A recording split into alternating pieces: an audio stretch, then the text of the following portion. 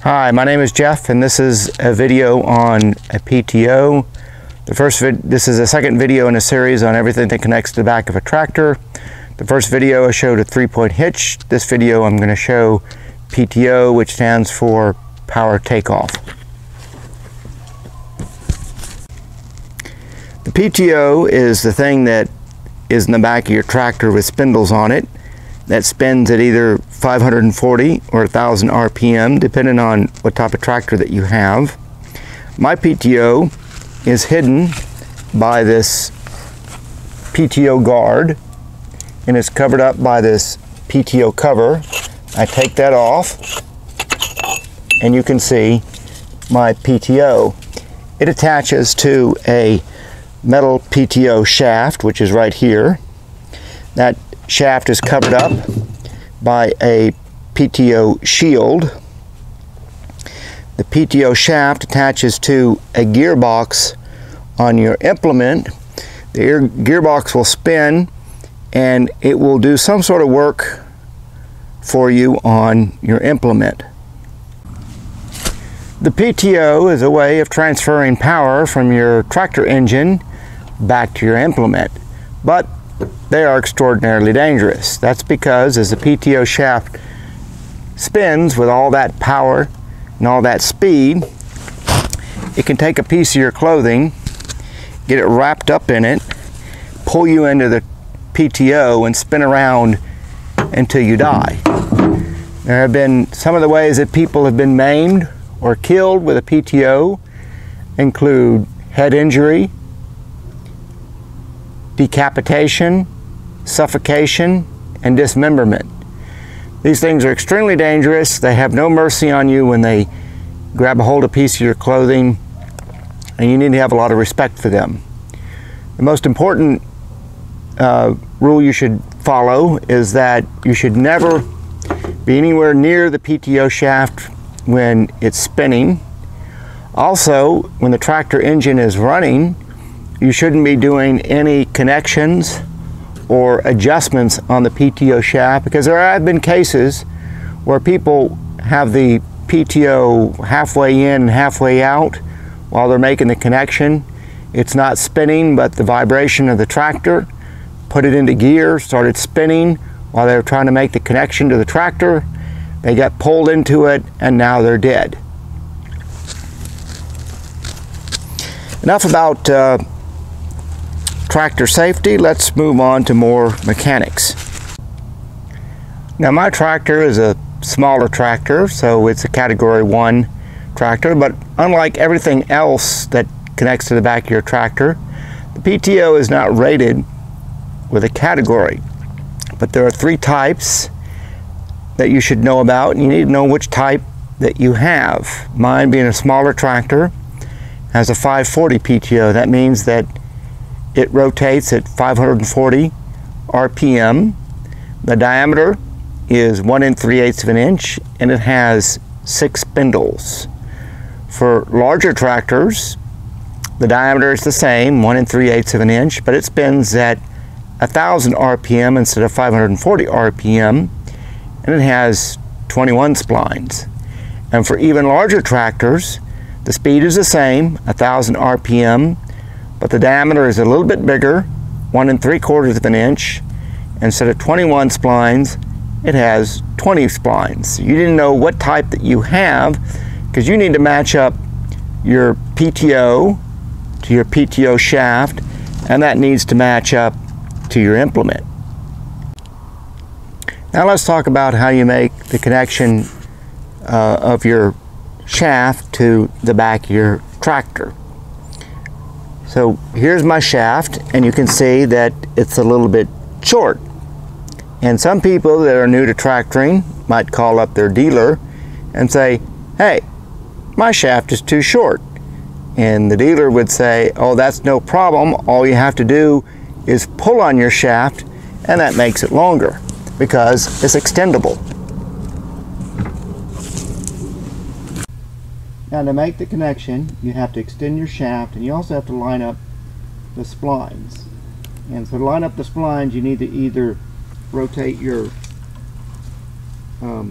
PTO shaft and it will rotate. Sometimes it can be a little tight like this one, so it has holes there so you can put in something to give you a little bit of leverage to make it rotate like that if you need to. And then or you can rotate it on the implement, on the shaft side. Anyways, you got to line that up. Now you might be wondering why this shield is off of here, and you can see all this over here. This is an old 1967 Ford 3000. It didn't come with this PTO guard. You could get it as an accessory, but it didn't have it when I bought this tractor used.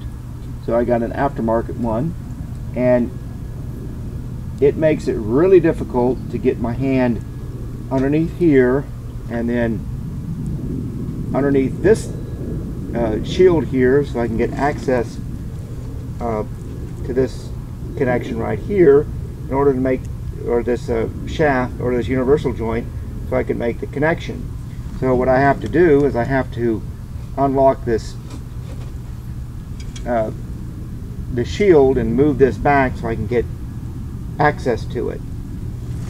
All new tractors come with a PTO guard, and most of them have a hinge right here where this thing will lift up and make it a lot easier for that connection.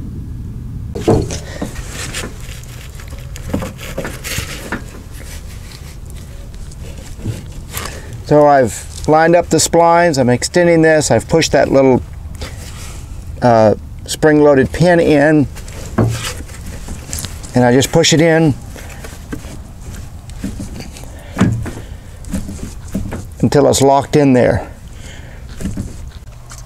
Alright, this is a PTO shaft. It's kind of short, but I want to use that. It's easier to demonstrate. Here's the little, it has the spindles, it has the little spring-loaded pin to release things. It has this universal joint, two universal joints. It has a single Zerg fitting that will grease both universal joints. Some have separate Zerg fittings to grease each individual universal joint. The other one other thing that it has on here, it has this bearing on here. This is a plastic bearing. It needs to be greased, and the reason it needs to be greased is it slides around the shaft right here. In order for this, so what's supposed to happen is that the PTO shield, this attaches to the shield, that plastic protective thing, that black plastic protective thing. It attaches to that, and it stays stationary while this metal shaft is spinning at either 540 or 1000 RPM. In order for that to happen, you need to make sure that this thing is greased, and you need to grease it every time that you take it out in order for that to work properly. Now, getting back to my rotary cutter, you can see that there is a Zerg fitting right there, which is used to grease the universal joint, and here is my plastic bearing that I've manually greased, and here is the bell housing of the PTO shield. Now, on this bell housing there is a, let me see if I can see it, there's a plastic Zerg fitting. Well, it's plastic and they break all the time, and if you grease this as frequently as you're supposed to, then most likely you're going to break this. And so that's the reason that I disconnect all this, so that I can manually grease this every time that I take it out. Now, the way that this works so that the shield stays stationary and the shaft can spin on the inside, you need something to keep it from spinning, and that's what this chain is over here. The chain attaches to the guard, and then it also attaches to a little plastic connection right there. That plastic connection oftentimes breaks because, well, it's plastic. Most people just let it wrap around the shield so that it puts a lot less tension on that little plastic connection that it's made to. So here it is on the front. This is specifically designed hole there to put your chain on, and this is one on the back, and I've connected it up to the a hole there for the on the implement side. And now the front of this is identical to the back of this regarding the universal joint and the that little plastic bearing that needs to be greased. So now let's talk about the shaft. The shaft has a male end and a female end. The male end fits inside the female end and slides in back and forth inside the female end. You need to make sure there's plenty of grease so that doesn't bind up, and the reason that it needs to slide in and out is because the distance between your tractor and the gearbox on your implement will change as you're going down the field and your implement is going up and down or left and right. The distance between those 2 points will change, and you need to have an accommodation for that, otherwise this shaft would bind up. So that's the reason it has to slide back and forth, and you need to make sure that it's properly greased so that it can do that.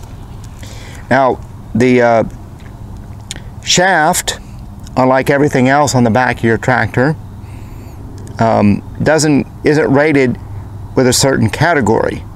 It's rated with a certain class, but it depends on where it was made, either North America, Germany, or Italy. Mine was made in Italy, and so it has the easiest classification. It's 1 through 8, with 1 being the smallest and 8 being the largest.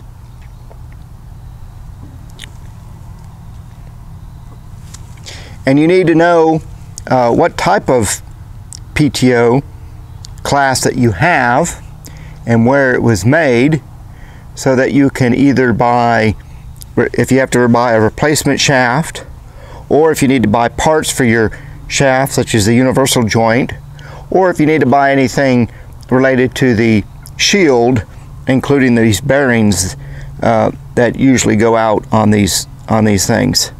So in order to do that, I have a website to show you.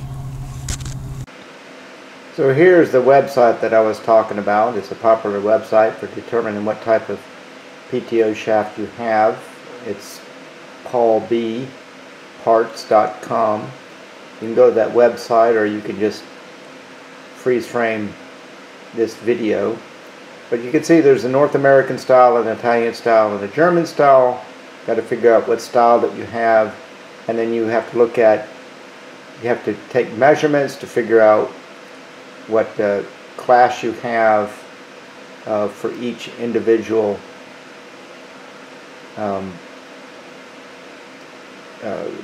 country of origin, and that'll determine what class you have. As you can see that the North American comes in a series of numbers. The Italian comes in a series of 1 through 8, which is the most is the easiest, and the German has a different series. But anyways, that's you need to figure that out, because you may need to buy parts for your either your shaft or your shield. Well, I hope you enjoyed that video. That's not everything that I know about PTOs, but the video is getting too long. The next video, I'm going to have to do 2 more videos. The next video is going to be on how to determine if your PTO is too short or too long, and how to make corrections, and then also the connections to your implement, which includes shear bolts versus a slip clutch. And then the video after that will be the different types of PTO, which includes transmission PTO, live PTO, and an independent PTO, and how those work. I hope you enjoyed this video. If you saw any mistakes that I made, I would appreciate some helpful, friendly comments so that both me and my listeners can learn. And I thank you for watching.